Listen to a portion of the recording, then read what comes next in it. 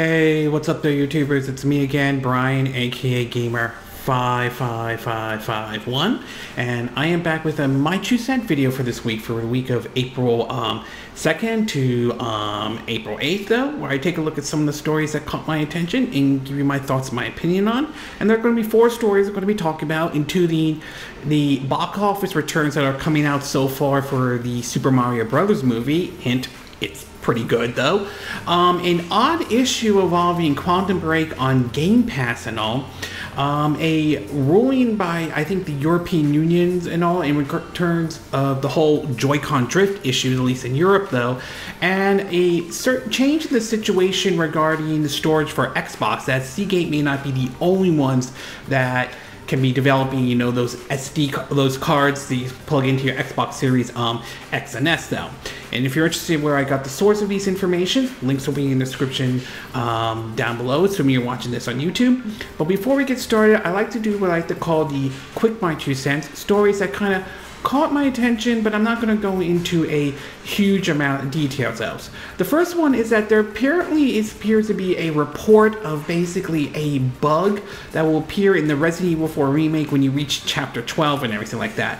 Supposedly Capcom is addressing this issue and everything like that though, but still a little annoying that got there though. I haven't gotten Chapter 12 yet though, but still it is very interesting. It is good that they point out with the heads up though. Not to mention Mercenary Mode has just recently came out as supposedly as a free download for the Resident Evil 4 remake though. And of course there's also they've added the controversial microtransactions to it.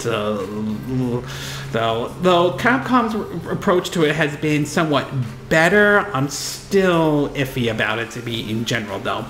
We also learned that Nintendo and mobile firm DENA has launched a joint venture company though. These are the same folks that did the Super Mario Run and I think Mario Kart World Tour and everything like that though.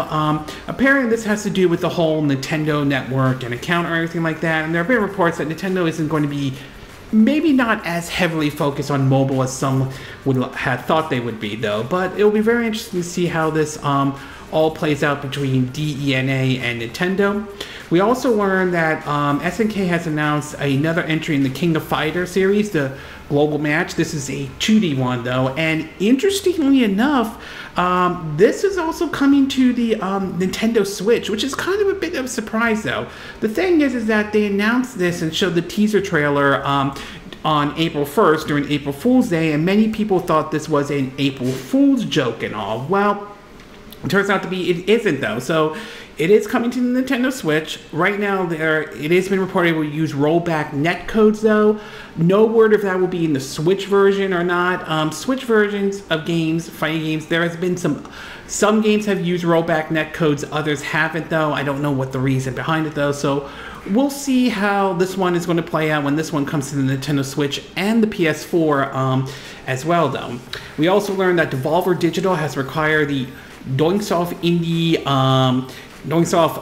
developers though, if I'm saying the name correctly to be exact though. So another studio from Devolver Digital that has purchased though. They've also purchased the same folks who did the Serious Sam series as well though.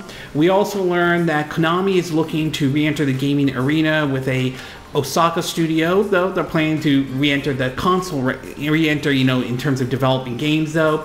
We'll see if they can do better and sort of try to change their image, which over the years has been sort of viewed negatively, ranging from focus on just Pinko machines to how games like Metal Gear Survivor and Contra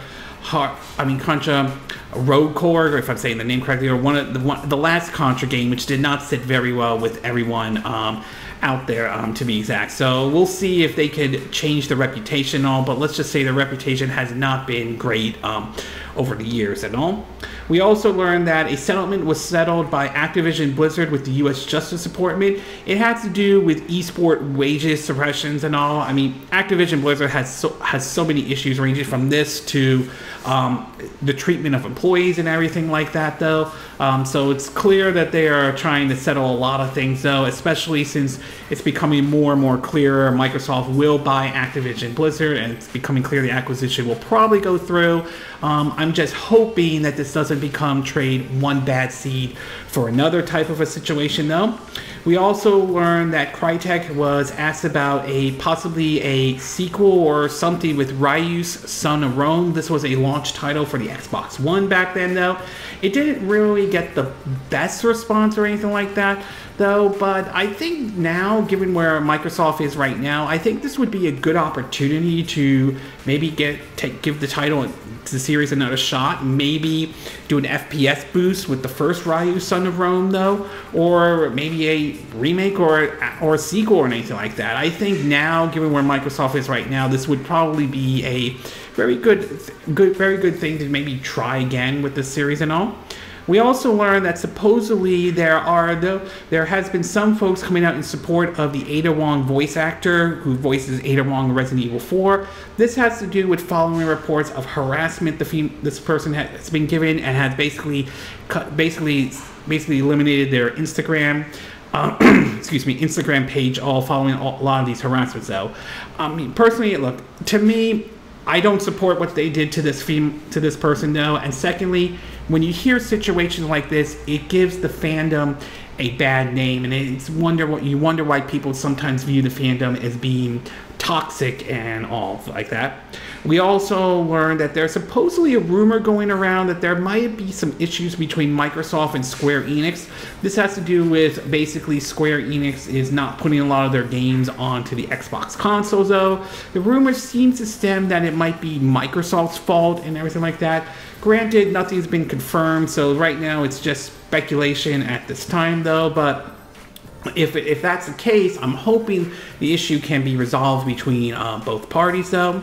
And we also learned that basically Sony basically responded to some of the CMA's verdict, though, and apparently not everyone's happy with the way Jim Ryan has handled the situation. There have been some cases by him not be happy how the CMA's responded to what many view as that he's throwing his first-party studios under the bus, even making a claim without Call of Duty Sony would go out, the PlayStation would go out of business and everything like that. It's getting to some pretty wild accusations being made by Jim Ryan and all. I mean, honestly, I don't really 100% buy his argument. I mean, look at the Nintendo Switch. That has been successful even without Call of Duty on the system.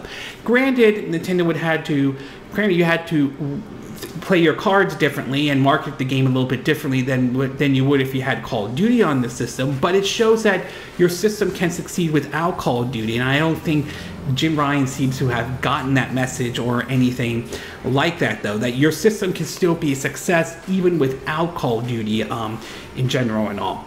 And in the movie and the TV sides of the My Two Cent part, impressions of the Super Mario Bros. Movie, which I'll get to part 4 on, are coming in so far. And based on what we've heard so far, it's kind of a split between what users are saying and critics, though. Right now, from the last time I checked, Rotten Tomato, the movie was considered rotten, but from the user reviews, it seems to be doing very good, though. So depending on who you want to ask, though, either you're going to agree with what the critics are saying or what the user reviews are saying. So it's going to be very interesting when I go see the movie and all, and especially considering what the box office returns are, which I'll get to part 4 on this one, though.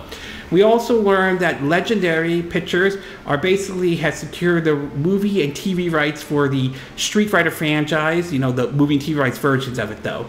Whether or not this one will be a success or not remains to be seen. Street Fighter, let's just say, outside of the animes or anything like that, any attempt has maybe mixed with little to no great results. We've had 2 movies based off of it, though. The first one back in the 90s from Jean-Claude Van Damme. I think in the 2000s we had one about Chun-Li, and even both of those did not perform very well. So we'll see if Legendary can do a better job with this right now, and considering where we are, where they want to do movies or TV shows based off of video games, it might have a better shot this time around, but time will ultimately tell if that's the case or not, though. We also learned about supposedly Also learned that there's apparently some information about the 1993 Super Mario Brothers movie, the live action one. And apparently there were certain changes to the script though, and apparently the directors wanted the film to rival, Tim Burton's Batman movie. It's from sci-fi, sci-fi.com though. It's very interesting to read about all the troubles that movie had gone into, which has basically gotten to the reputation of being so bad it's good. It's also gained a cult following. And there are some reports coming out about that movie actually shooting at #1 on Amazon, mostly because of where the animated Super Mario Brothers movie is right now, though. We also learned that supposedly season 2 of Beavis and Butthead is basically coming out on April 20th, or 4/20 though, to be exact though. They showed off a trailer for that, and all I can say is I'm definitely looking forward to the second season on Paramount Plus. I especially am curious to see how it's going to be with some of them showing Beavis and Butthead having kids, and oh boy, I want to see how they do when it comes to handling parenting and all. So that's going to be very interesting though. We also learned that there are reports about how Ike Perlmutter, the former head of Marvel's Entertainment, he's basically has spoken out, basically after he has been let go by Disney and everything like that, though. As ranging from politics to how he doesn't agree with some of Disney's approach and all. It's from the Hollywood Reporter. You can sort of check it out, though. And finally, we have basically Star Wars Celebration 2023, which basically has a lot of things that were announced, though, including 2 that kind of caught my attention the most. The fact that we're going to do another Star Wars. There are several Star Wars movies though. One based on the Old Republic, one is based on the birth of the Jedis, to even one that will take place after the events of the Rise of Skywalker. So I'm very curious to see how they're going to approach that one though. And outside of Star Wars, one of the things they showed was a new trailer for the upcoming Indiana Jones movie though. I am definitely looking forward to see that one. If this is the last time we're going to see Harrison Ford play Indiana Jones, then hopefully it's well worth it. To be exact though, it looks like it takes place in the 60s and everything like that, but either way, I am definitely looking forward to that movie and all. Okay, with the quick My 2 cent part now done, and the movie and TV part as well though, we'll get started with our first story, and this one has to do with basically the storage in your Xbox system, particularly your Xbox Series S and X. Now, one of the things I do believe that Microsoft did do right for this generation, though, has been sort of the storage option, though, where you basically can use not only up to two basically hard drives to hook up to your Xbox Series S and S, but the swappable, SD cards or the Seagate cards, though, basically giving you room and everything like that, though. This is, I would say, a different approach than what we have with Sony, which has, the SSD and their heatsink, which requires you to really take apart the PS5 to a certain degree, or first get an update for it though, then turn it off completely, take it apart, and basically carefully insert the SSD, and with a heatsink. There are some SSDs that do have heatsinks attached to it as well, so it's basically hitting 2 birds with 1 stone though. And so basically when it comes to ease of use, I think the Xbox approach is definitely better. That said though, it's far from being 100% perfect, and this has to do with the fact, some of this has to do with the fact that right now the only option with the cards that slide in the back of your system are from basically Seagate, and we've seen prices ranging from, depending on which ones you're buying, like 1 terabyte being like $200 to even basically the 2 terabytes, which definitely has more space, but costs like around the same price as an Xbox Series X and a physical version of the PS5. So cost-wise, it's sort of been an issue though. Well, now it seems to be that there may be another competitor entering in by WD, Western Digital, and it seems as though, while this isn't confirmed though, it seems as though there might be some competition for Seagate and everything like that. In an article from GameSpot, it reads that, quote, the Xbox Series S and X console has an impressive 1 terabyte and 500 gigabyte SSD respectively, but with modern games having high storage capability, your SSD can fill up very quickly, especially if you subscribe to Xbox Game Pass. Up until now, Xbox owners had to purchase Seagate's official expansion card to expand their storage. soon that will change as another major storage brand is releasing its own expansion card, Western Digital. The Western Digital expansion card was spotted by Wario64 on Twitter before Best Buy took the listing down. It's unclear when Western Digital will reveal its Xbox Series X and S storage solution, but Best Buy's listing has it at 1 terabyte with a cost of like $180, which is somewhat expensive, but not as expensive as, say, like the Seagate one, though. Right now, the pre-orders have not gone live or anything like that, though. They say that the Western the WD Black C50 expansion card will seemingly be priced lower than the competitor. Seagate's 1 terabyte memory card can usually sell up to $220, or you can get, they point out Amazon right now for just $190. Alternatively, the 2 terabyte expansion card is on sale for $360. Perhaps the new competitors will usher in an era where Xbox expansion cards will receive more regular and impactful discount, though. Like many Western Digital products, the WD Black C50 1 terabyte expansion card features an industrial aesthetic and plug-and-play design. Simply insert the card, in the back and everything like that, and you're good to go. So basically, though, judging by the pictures they've shown so far, it doesn't look that bad, though. I have a Western Digital 2 terabyte hard drive hooked up to my PS5 for mostly storing, PS4 games or some of the smaller titles, to be exact, though. So to have like competitors and all that stuff, I don't think that's necessarily a bad thing, though.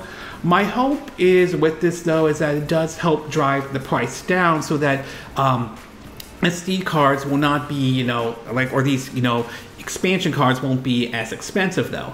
I am curious to see about the quality and how effective these cards will be. Are they better than what the Seagate is offering or not, though? So it's going to be very interesting to see once this listing comes up and whether or not we could see other competitors come in, though. And I'm also very curious to see if Western Digital will do a 2 terabyte, and if so, where are they going to price it, though? And it would be cheaper than what Seagate's offering with their 2 terabyte expansion cards, though. So overall, though, I'm hoping this is true. Hopefully we'll get an official announcement, and the more competitors we see in terms of this, though, hopefully this means that prices will go down for some of these cards, though, because I do admit, some of it is priced a little bit ridiculous, though, especially with the 2 terabyte ones. And while 180, a little bit still expensive, though, I will admit it's somewhat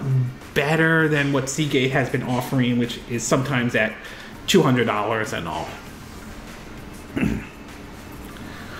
Okay, we're going to take a quick break. When we get back, we'll get to part 2, and this one has to do with the European Commission telling Nintendo in terms of their policy, in terms of their repairs, and maybe even addressing the whole Joy-Con drift issue. So we'll take a quick break, and we will be right back.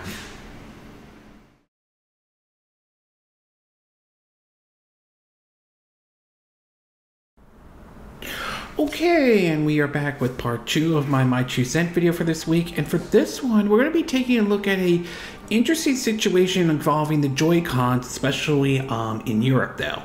Now, while there's no denying the fact that Nintendo Switch has been a success for Nintendo and all, there's also no denying the fact that there has been the issue of Joy-Con drift, though.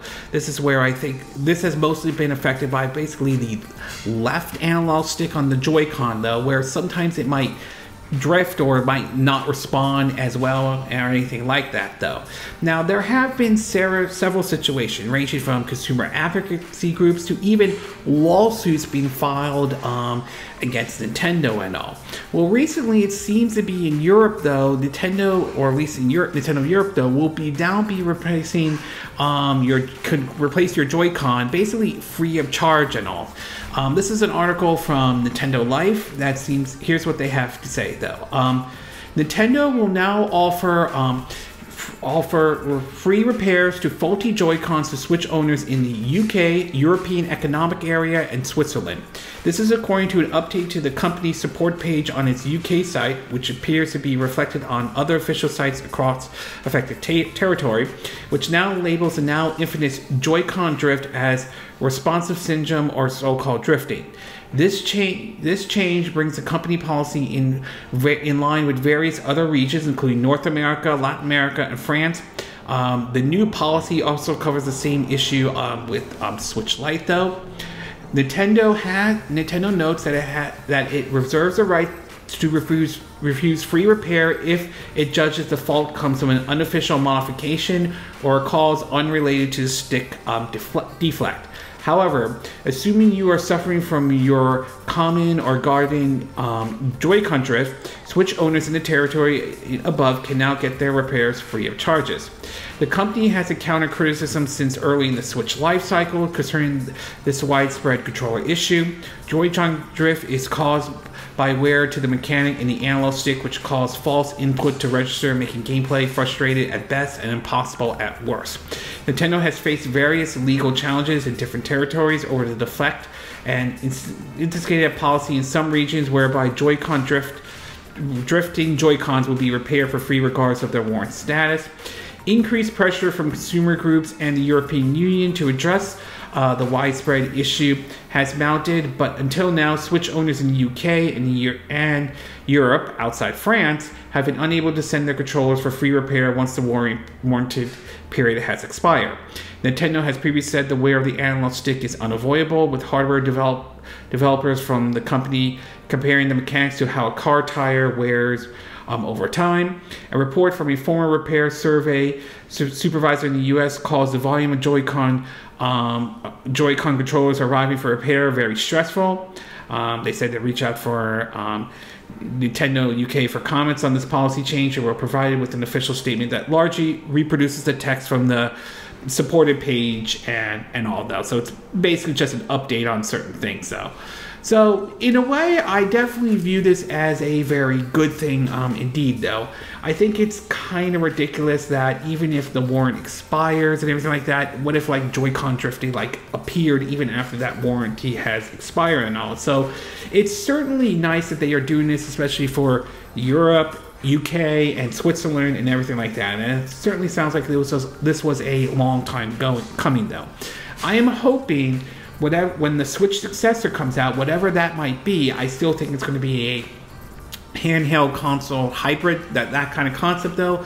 I'm hoping that they will address the Joy-Con drift issue, though, and try to find a way to avoid running into this problem going forward with the Switch successor. So I'm hoping this is a problem that could be addressed going forward. In the meantime, I definitely think this is a good thing. I think it's good for consumers and everything like that. I don't know how widespread the Joy-Con drift is in Europe or anything like that. Again, I haven't really hugely experienced it, though, but I cannot deny that there are those out there who may have experienced it, to be exact, though. So hopefully this addresses some of the concerns people had in terms of sending their Joy-Cons in to get it repaired because of Joy-Con drift at all in Europe, to be exact. So overall, I kind of view this as sort of a good thing, though. I'm glad they have updated their policy, though I won't deny there may have been some pressure from them to really update their policy for Nintendo Europe had to do this, though. Okay, we're going to take a quick break, and when we get back, we'll get to part 3. And for part 3, we'll be talking about a very odd situation involving the Xbox exclusive Quantum Break. So we'll take a quick break, and we will be right back.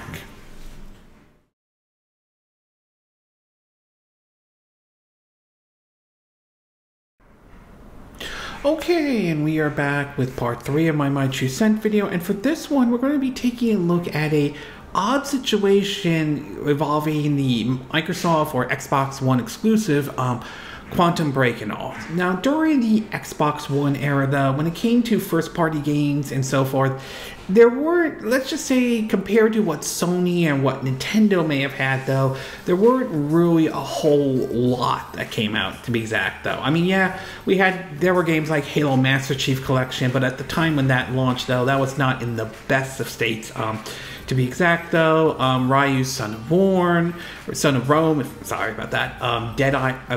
Dead Rising 3, and all. So there were certainly a lot and lots of. There was certainly not a whole lot of first-party games, at least on the Xbox One, though. One was sort of interesting, which was called Quantum Realm, developed by Remedy, the folks who did, the Alan Wake, of course, the Control, and the Max Payne series. Though this one was sort of a mixture of like a TV show and gameplay type thing. I never got a chance to play it because I never had an Xbox One. But when it was coming to Game Pass, though, I was definitely worth going to take a look at that title, though. However, it does seem to be an issue has sort of emerged, though, that apparently seems to indicate that a licensing issue has sort of made them have to pull the game off of Game Pass, much similar to some of the stuff with Forza Motorsport, though.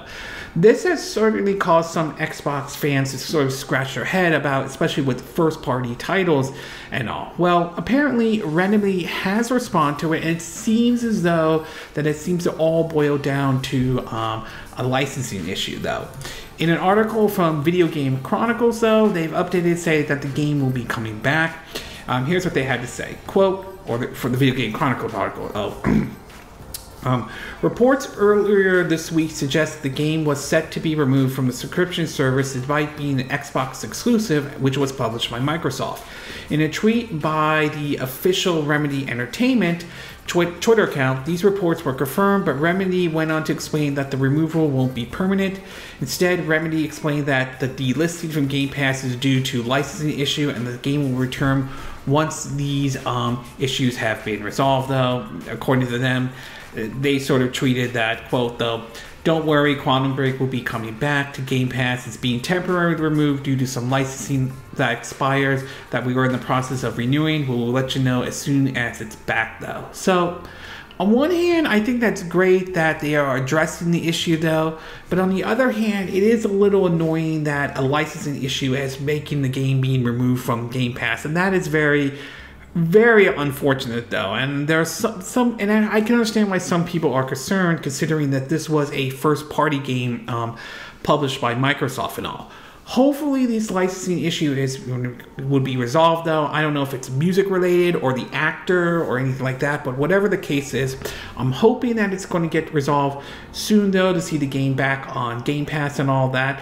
And maybe this whole situation could spark interest in the game and maybe convince Remedy and Microsoft to work together to maybe do a sequel to Quantum Break or anything like that. I mean, again, we know that they're working right now. Remedy is working on Control 2, a remake of the first and second Max Payne, though, and we also know that they are doing a sequel to Alan Wake and all, but who knows? Maybe they'll find a way to work with Microsoft and do Quantum Break 2 and all. Maybe they'll take a different approach with it, maybe not. Who knows whether that happens all. But in either case, though, it is sort of an odd situation with Quantum Break. So overall, though, glad that Remedy has responded to this, though. Hopefully we'll see the game back on Game Pass soon, though, but very odd situation and all, and it kind of brings up the whole licensing issues and to a certain degree and all. Okay, we're going to take a quick break. When we get back, we'll get to our fourth and final part of the My 2 Cent video, and this one has to do with so far the box office returns for the Super Mario Brothers movie that's out right now. So we'll take a quick break, and we will be right back.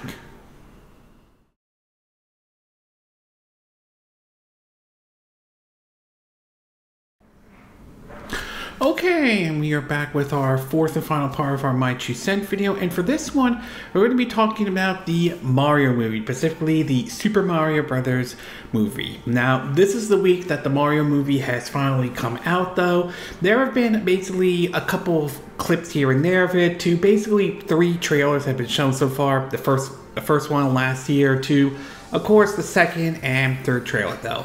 I was first skeptic when this movie was announced, though, being done by Illuminations. I wasn't sure if this was going to work or not or anything like that, but the more I started to see some of the clips and the trailers, the more I started to become, okay, this could actually work and everything like that. I do plan to hopefully go see it this weekend, though, to be exact, though, even though this video will go up on Saturday and all, so I'm hoping to see it and give my thoughts and my take on it, though.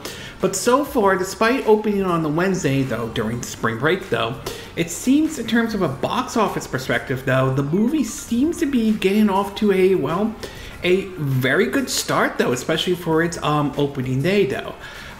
In several articles, this one from The Hollywood Reporter, it reads that, let me get that. It reads that about Super Mario Brothers box office, it's huge, 195 million plus domestic 5-day opening, though. The article reads that, quote, Illumination's and Universal's Nintendo video game adaptation, the Super Mario Bros. Movie, grossed an estimated 59 million at the Friday's box office, and now appears to be heading to clear the 195 million or more in its 5-day debut, well ahead of expectations at the top start of the year to date.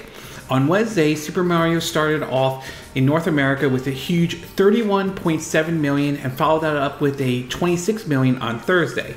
Super Mario has every chance of becoming the first blockbuster of 2023. Not only is the PG-rated picture whipping up interest among family, it's also appealing to the generation of adults who grew up playing or still playing Nintendo's wildly popular Mario game, me in particular, though. And while critics are mixed on the movie, though, audience gave it an A in the cinematic score. Last time I checked, as I mentioned earlier, Rotten Tomato, they're basically, critics, last time I checked, was considered rotten, while the user review seems to be very good. So obviously this film is sort of depending on how you want to look at it, though.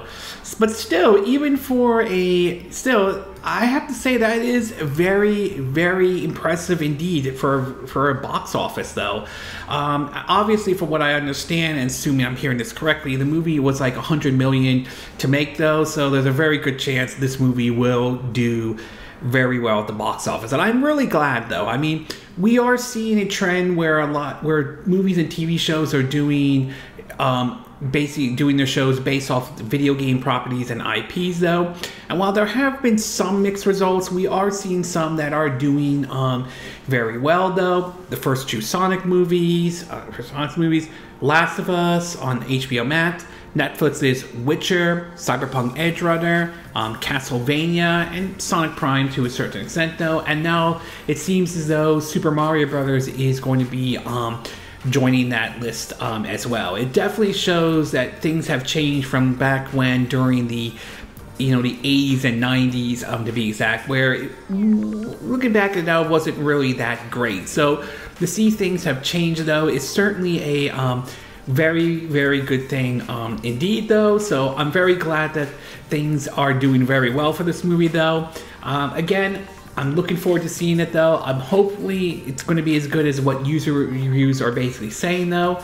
And given how well the box office is doing right now, I don't doubt in my mind that there's no doubt that a sequel will probably more than likely be greenlit, though. How long we have to wait for a sequel, that remains to be seen, though. Hopefully we don't have to wait 30 years for another Mario movie, to be exact, though. And I do think that given how well this movie is doing at the box office right now, I think this could definitely open the door to the possibility of the rumored Donkey Kong movie, though, to possibly a Luigi Mansion spinoff. There are some who think that they could do a Nintendo Cinematic Universe, and while I think that's certainly not out of the realm of possibility, I'm sort of mixed on this to a certain degree, considering that while characters like Mario, Donkey Kong, Kirby could definitely appeal to everyone, though, franchises like Zelda, Metroid, and even recent ones like Xenoblade Chronicles, I feel like that one is more targeted towards somewhat of an older audience compared to where Mario is, though. So I'm sort of mixed in terms of whether this can work or not, though. But again, it's too early to tell if Nintendo is going to go that direction or not. But in either case, though, it seems to be that the Mario movie is definitely off to a good start, though. It'll be interesting to see how things are post-spring break, post-Easter holiday and all, and how the movie will fare in the long run and all. But overall, I would say there's no doubt the Mario movie is definitely off to a very good start indeed, though. I am looking forward to seeing this movie and all, and I don't doubt in my mind, given how well it's doing the box office at this moment, that there is a very high chance a sequel is more than likely going to happen and all. Okay, this concludes this My 2 Cent video for this week. And again, these are my opinion. What are yours? What are your thoughts about Western Digital possibly doing another storage card for the Xbox Series S and X? Do you think this is a good thing indeed? Do you think it's good to have competition? Do you think this could lead to some of the price for these cards going down and all? What are your thoughts about now basically offering Europe players, Nintendo fans in Europe, now offering to send their Joy-Cons in even if after their warranty has expired? Do you think this is a very good thing indeed though? Have you experienced any Joy-Con drift and all? And do you think Nintendo will try to address this issue with like their Switch successor in any way? What are your thoughts about Quantum Break basically leaving Game Pass temporarily though? Are you concerned about what this could be for other first-party titles from Xbox though, or from Microsoft in general though? Do you think they should take a different approach in terms of this licensing issue? Should, say, they do a Quantum Break 2 or anything like that? And what are your thoughts about the box office return so far for the Mario movie? Do you think are you surprised by these numbers? Are you not surprised at all? Do you think this more than likely is going to greenlit the sequel though? What direction do you think they should go with the sequel and everything like that? And do you think this will open the door to like the rumored Donkey Kong movie, to a rumored, Luigi's Mansion, to even possibility of trying to do like a Nintendo cinematic universe in any way? Do you agree with what I said in this video? Do you disagree? Do you have a difference of opinion? As always, sound off in the comment section below. Let me know what you think. And if you do like this video, I hope you hit the like button. I would appreciate it. And I hope you do subscribe to my YouTube channel. If you do, make sure you hit the bell icon for notifications of any new videos I put up. Also, feel free to share this video if you want to. And feel free to donate to my channel if you like. You can do it through PayPal me, Patreon, or Steve Labs. Links will be in the description of this video. And I will see you again next time when I do another video. Hopefully that'll be soon. Until then, from Southern California, I wish you all a good day then. Bye.